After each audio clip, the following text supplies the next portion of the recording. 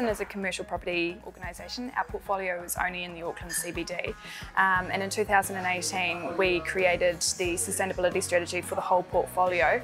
One of those goals was to be carbon zero by 2030. That now seems like an unambitious goal since we carbon zero in 2019, but we actually had no idea what our footprint would be, and it's actually been a really straightforward and easy process through Environmark to work out exactly where we're operating and to now commit to reducing that and offsetting. The key learnings was where our impact was. That was with energy use and waste going to landfill, and that's our tenants as well. Just seeing that information has been such a good learning curve.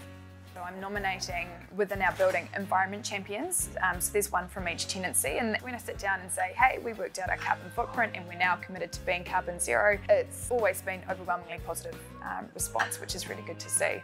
But the second stakeholders which we've had a positive influence over is those contractors that we employ to do work. So we're trying to take leadership, and we're starting to put into our contracts that they have to prove their sustainability credentials to us. But behind that is just actually taking responsibility. Every organisation, whether it's commercial buildings or just anything within New Zealand, has to be taking responsibility, and you only know that once you've begun to measure what your footprint is.